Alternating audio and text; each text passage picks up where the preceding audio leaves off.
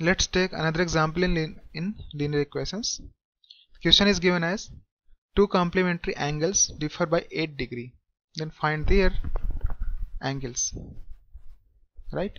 So what are all the what is complementary angle?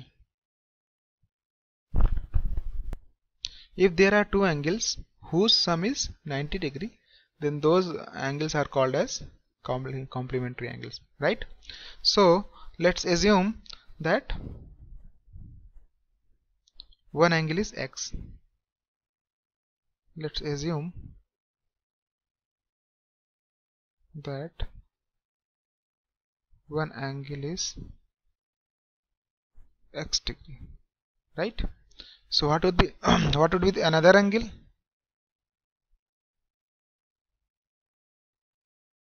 In the question it is given as that two complementary angles differ by 8 degree, right?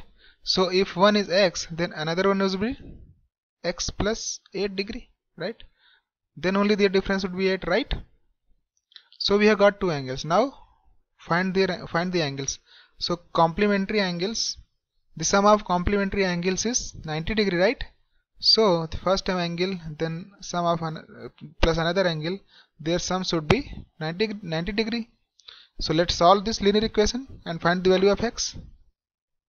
This will become x plus 8, that would be 90. Let's simplify it better. 2x plus 8 equal to 90.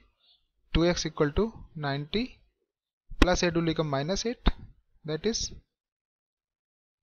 81.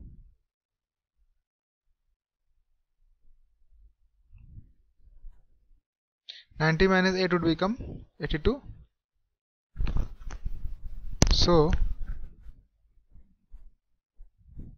x will become 82 divided by 2. This is 41 degree. So we have got one x equal to 41 degree. Thus this will become one complementary angle,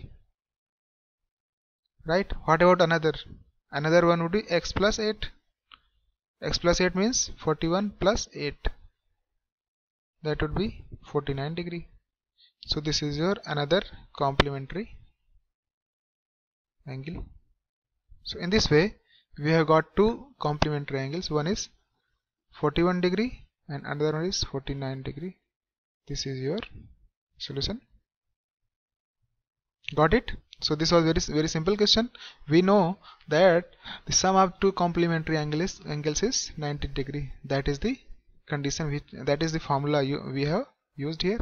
Sum of two complementary angles equal to 90 degree, and we have assumed one of the complementary angles is x, and we used the condition which is given in the question, that is the difference of two complementary angles is 8. So we have assumed one complementary angle is x, so another would be x plus 8, right? Got it?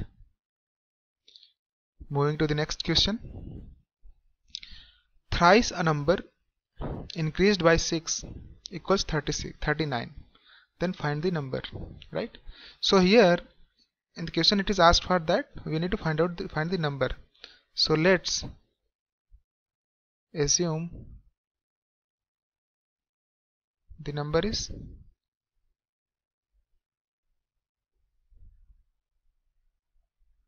equal to x, right? Thrice a number means 3x is increased by 6 is equal to 39. Thrice a number increased by 6 equals how much? 39. Then find the number. So we need to find the value of x. This has become very simple linear equation in x. So 3x will become 39 minus 6. This will become 39 minus 6 will be how much? 33. So x will become how much? 33 upon 3, because 3 is in the in the multiplication in the left hand side. So in the right hand side it will become as a divisor. So 33 upon 3 would be how much? 11. So we have got x equal to 11, and we have assumed that the number is x row. So 11 is that number which we are looking for. Got it? Okay, moving to the next question. A number when divided by 4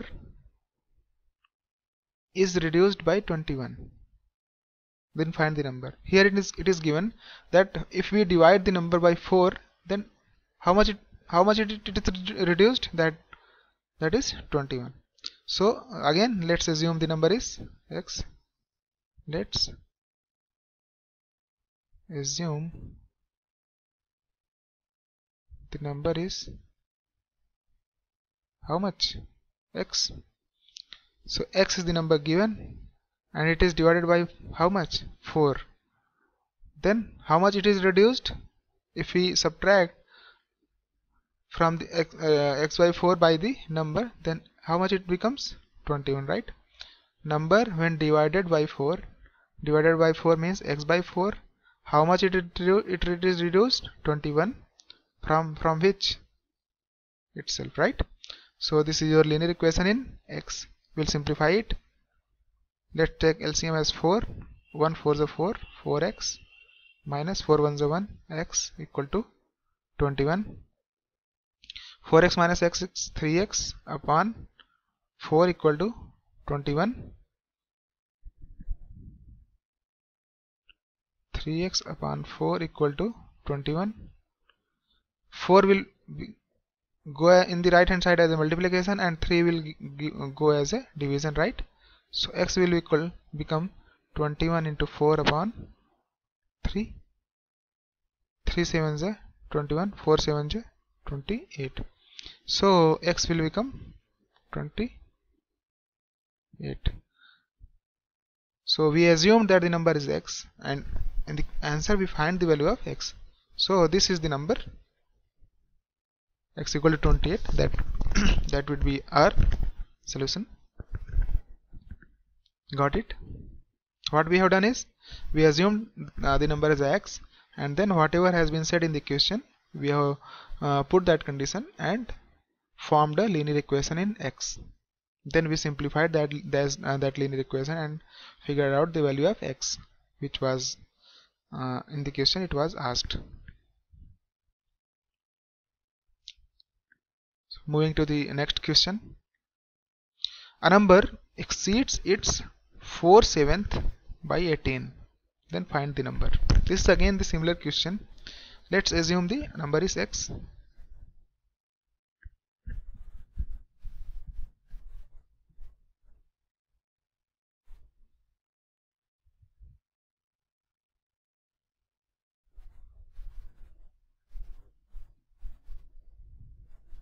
Right?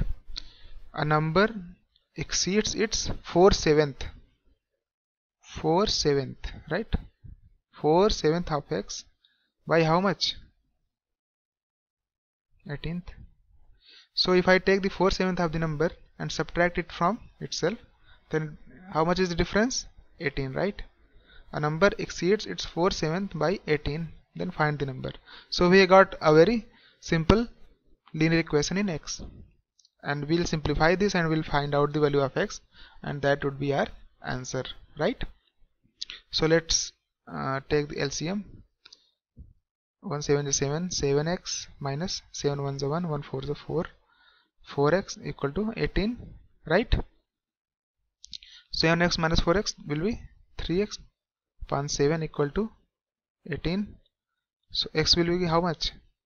7 will go as a multiplication and 3 will go as a division. 3 6 is 18 and 6 7 is 42, right? So we have got the x is equal to 42.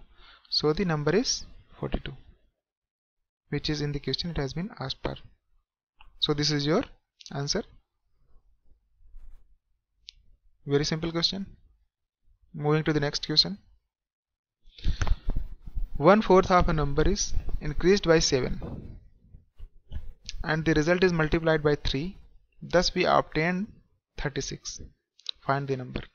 This is very simple question. Whatever has been asked in the question, just follow that condition and you will get your number. You will get your value of x. So let's assume the number is, let's assume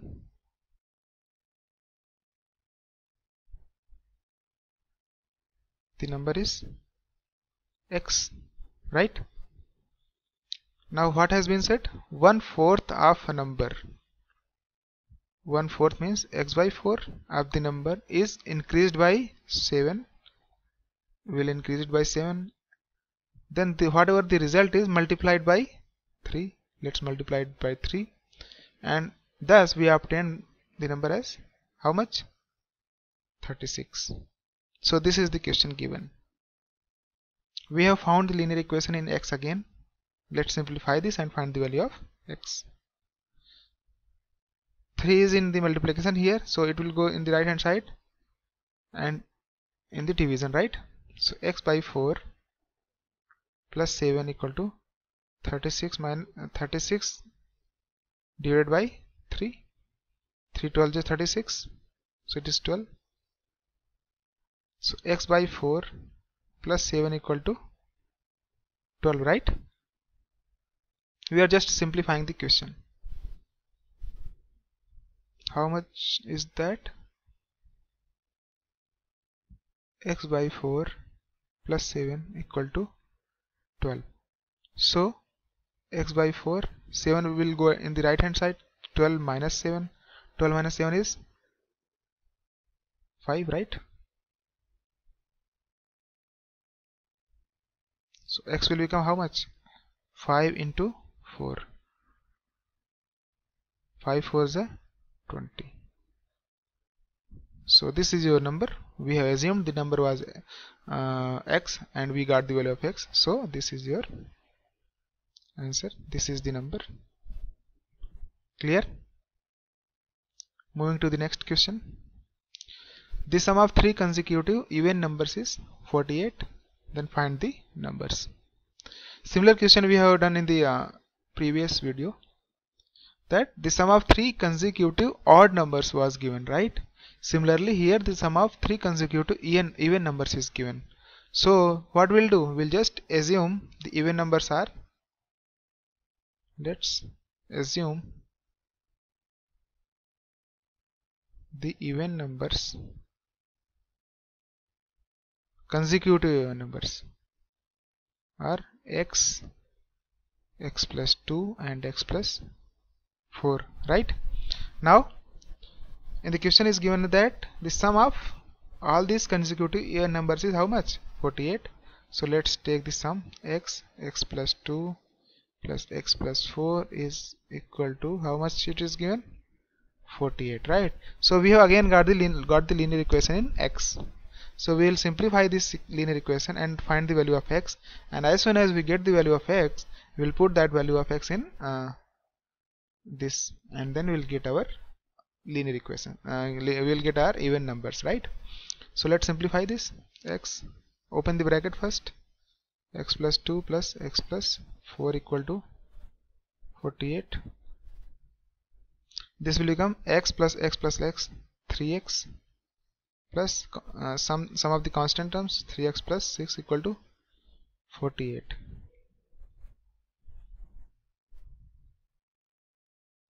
X plus 6 equal to 48.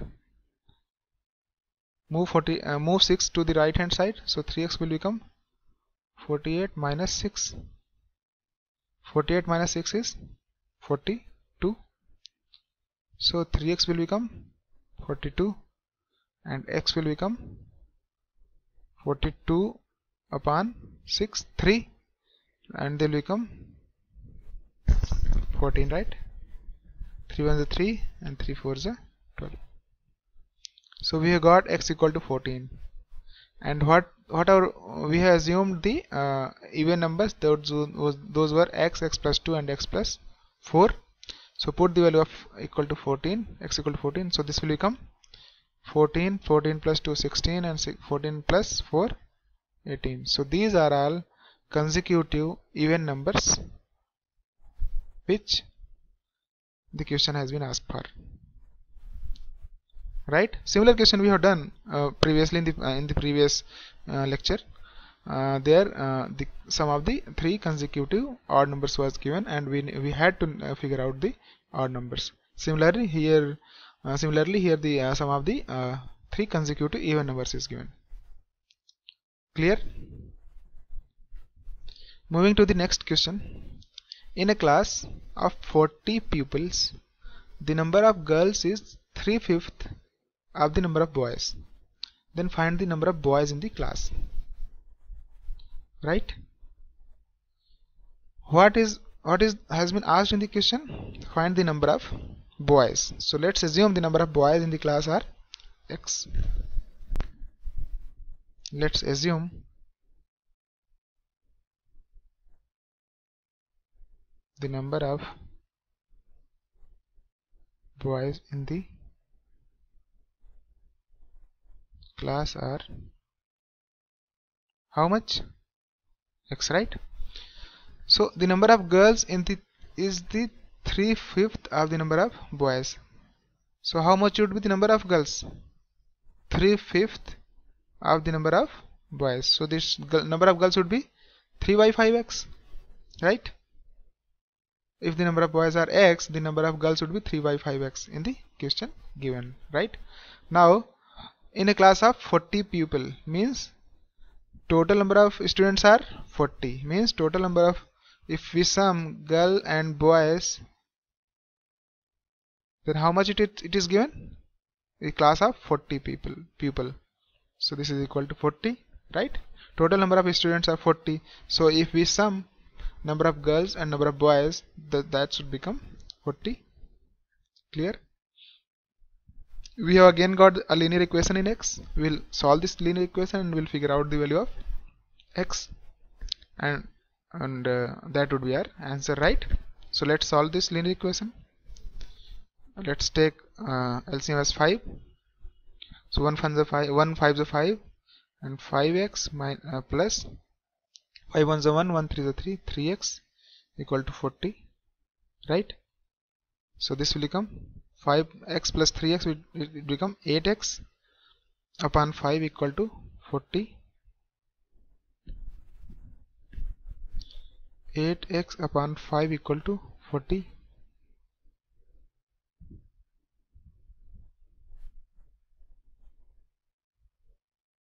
So this will become x equal to 40 into 5 upon 8, right? 5 was in the division, so it will go as a multiplication, and 8 is in the multiplication, so it will become as a division. 8 1 is 1, 8 5 is 40. So 5 into 5 is 25, right? So x is the equal to 25.